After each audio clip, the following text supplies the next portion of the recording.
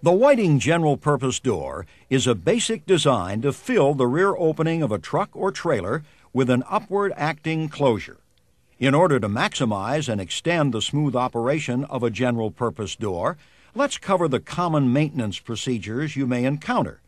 First, it's a good idea to inspect the door assembly prior to operating the unit. From the outside, check for damaged panels and worn or frayed cables or pull straps. Any evidence of cable or strap problems should be corrected immediately prior to operating the door. Check to see if the lock and keeper pivot freely, and be sure that the lock cam fits snugly against the latch plate in the sill. Also, check the top, bottom, and side seals to see that they're in position and in good condition.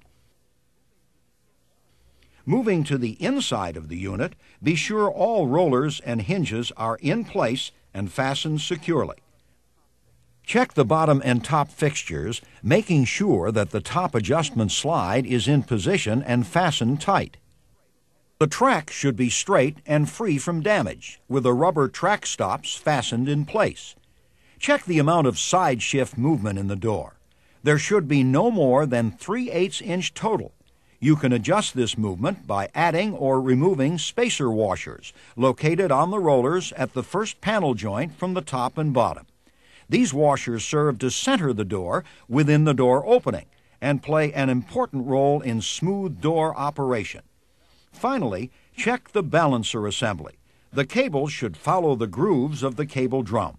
There should be no spaces or gaps between the cable wraps. Be sure the cable is not crossed over on itself, which can cause wear and failure. Check to see that each cable drum is firmly against its bearing assembly and that the cable is not rubbing against anything.